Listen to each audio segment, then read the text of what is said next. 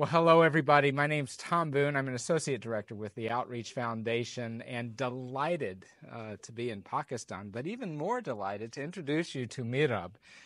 We are here visiting PAK Mission Society, which is based in Islamabad in the north of Pakistan, but they have projects really all throughout Pakistan. And so for the first time, the Outreach Foundation is visiting most of the provinces here. And it's just been a delightful day. It's Sunday today, and I want to introduce you to Mirab. And Mirab, thank you for agreeing to talk with me. You're welcome. We have a lot of donors and churches who are going to be listening to you, and I thought we would want to just hear a little bit about your story.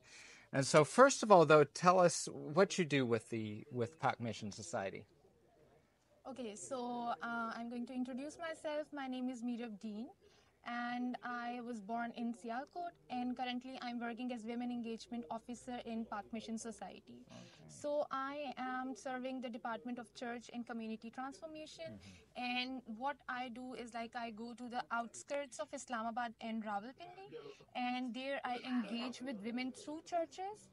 And then I get to develop small groups in the churches. We form small groups in which we discuss their issues that the women of that specific area are facing, and then we prioritize those issues, that what are the issues or major issues that we're going to focus at the present time. And then we kind of develop an action plan through strategic approaching, and then we help the community through that. That sounds amazing. So really, you're getting to where the women are themselves. You're hearing their voice, yeah, and they are part of the process then of deciding or figuring out what you will do, what problems most need to be addressed. That's wonderful. So, can you tell me how do you see God at work in Pakistan? I think so. God's work is great, obviously, but in Pakistan especially, the pace at which he is working is really, really great, because 10 years back, if we move 10 years back, we couldn't see that kind of spirituality in our people. But now the churches are strengthening. The pastors know about holistic development, and they know that, okay, our work is not only to preach gospel, but to tell them about other areas of life, to make our people skilled so that they develop, the community develops. So God is working in different, multiple ways. That's fantastic.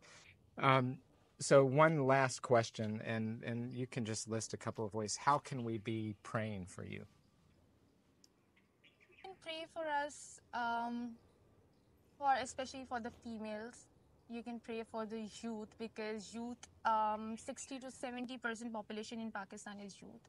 So our youth need to be trained about how to do the holistic development, or how to add into the economy of the country, etc. So you can pray for us, for the females, for the youth, for especially I want to request you to pray for our churches, so that they get developed in a way that they can support the community, because they are the center of our community. Whether an educated person or an illiterate person, or a person, a young kid, or an old age person, everybody is affiliated with church in our community. So you can pray for churches, pastors, pastorate committees, dioceses, that no political issues can kind of harm these groups created by God, and they can help us in the better way. Wonderful. And your name is again? Mirab. Mirab. Outreach Foundation, thank you very much for listening to this wonderful conversation with Mirab. Mirab, again, just thank God for what you are doing and proclaiming the name of the Lord in this work that you are doing. The way you are committed to Pakistan, the women of Pakistan, is a real blessing. Thank you all for listening. And again, this is Tom Boone with the Outreach Foundation, Associate Director for Mission. And thanks to Barry Long, who is behind this camera and has recorded this all the way. Have a blessed day. Bye-bye.